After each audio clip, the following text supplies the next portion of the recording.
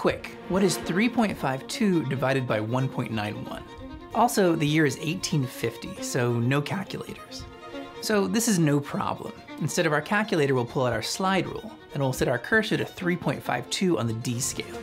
We'll move the C scale so 1.91 lines up with the cursor, and then move to the beginning of the C scale and read off where it intersects the D scale, 1.84. Done. But wait, our ticks don't line up exactly. What if we need a more precise answer? Again, this is easy. Now we need to pull out our trusty book of logarithms, first published by John Napier in 1614.